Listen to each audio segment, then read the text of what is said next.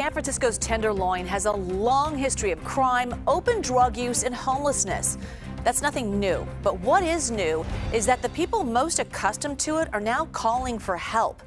Some volunteers who help out in the troubled neighborhood are now scared to step foot in it. And as John Ramos reports, now they're appealing directly to city leaders for help. San Francisco's Tenderloin has long been a place of human turmoil, but even those whose mission it is to show compassion say things have gone too far. No more chicken, no pay. Outside St. Anthony's, they were handing out hot lunches to anyone who needed a meal. And though it may be God's work, CEO Nils Banky says it's getting harder to find people willing to do it. Our volunteers, our staff are not wanting to come to us and participate because it is so dangerous to really walk the streets, or at least that's their perception. The heightened fear stems from a shooting 2 weeks ago at the corner in broad daylight that left a man in critical condition. Since then, there was another shooting and 2 stabbings, leaving 2 people dead.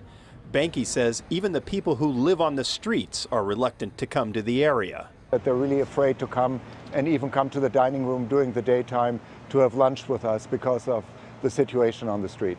He points to the brazen open-air drug sales on Leavenworth Street as the source of the increase in violence. And though his entire mission is to be compassionate to the down and out, Banky says enough is enough.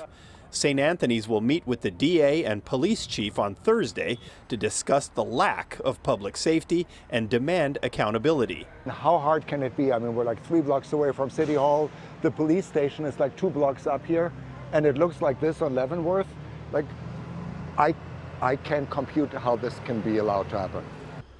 And others in the nonprofit community agree. The Salvation Army operates a 110-bed supportive housing complex, but Captain Arwen Rodriguera is frustrated by the city's practice of putting people into housing without regard to the drug or mental health problems they may be suffering. It's once you're in a house, you're there, problem solved. And what we're seeing bleed out onto the streets is many of the people are either dying there in their addiction, so it's an expensive, paid-for tomb, or they come back out to the streets and contribute to things like drug dealing. And then there are the kids. The Tenderloin is home to more than 3,000 children, but you rarely see them because it's not safe to play outside.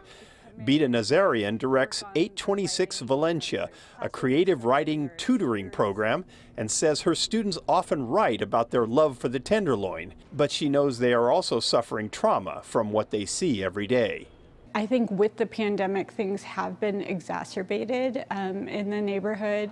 We're just seeing a lot more of the crime, and the unhealthy behaviors are more visible. And it's a problem that should have been addressed a long time ago, in my opinion, because the children have lived here this entire time.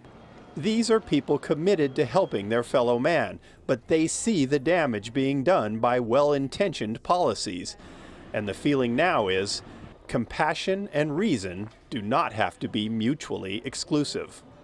St. Anthony's is working to create the Golden Gate Greenway. It's a block-long open space with benches and play equipment to give neighborhood kids just a safe place to play outside.